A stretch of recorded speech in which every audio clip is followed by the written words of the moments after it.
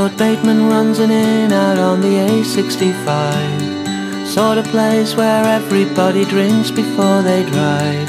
Weekends runs a motorbike to Scarborough and back. He's not too many brandies from a second heart attack. John Barleycorn, he walks the land and drinks at Bateman's Inn, and every evening toasts to all the things that might have been. Tells the world that once he had a trial for Hull KR. Now he watches them on TV in the corner of the bar.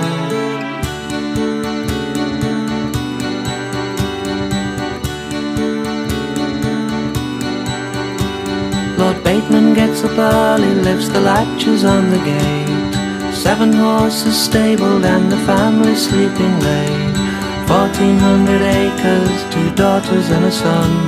He'll ride the eastern coast and back before the morning's done. John Barleycorn, he's up at dawn and working off the beer. Same thing every day of every week of every year.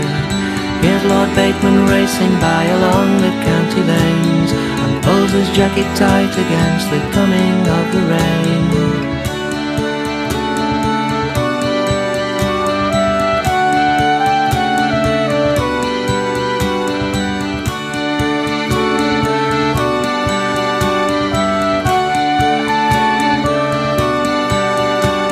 Lord Bateman meets the storm that's coming in from the shore, speeding over Quarry Hill at 85 or more. There's rain to take the wheels away, rain among the glass, and rain to wash the blood into the tarmac and the grass.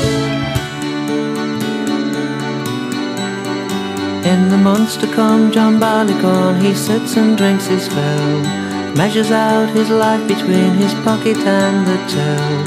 So down the generations, Bateman's son behind the bar, while Barleycorn, he sips his beer and watches Hull KR.